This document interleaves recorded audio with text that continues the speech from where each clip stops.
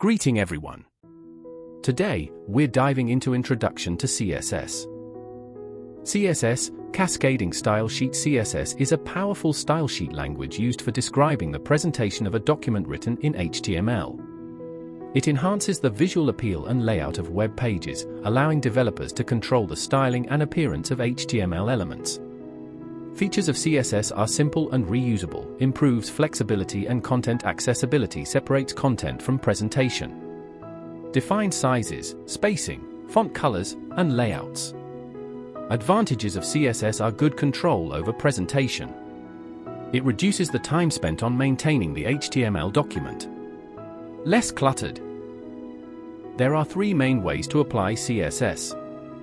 They are inline styles, internal styles, and external styles. Inline styles apply directly to individual HTML elements using the style attribute.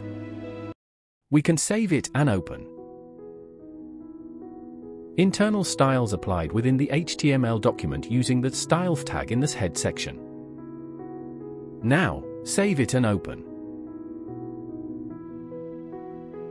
External styles are applied using an external CSS file linked to the HTML document.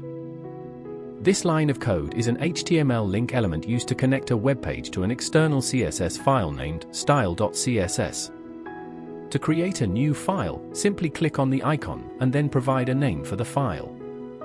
The newly created file is now visible here.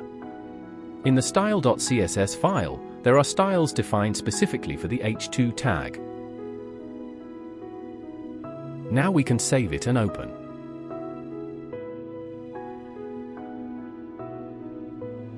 Thank you.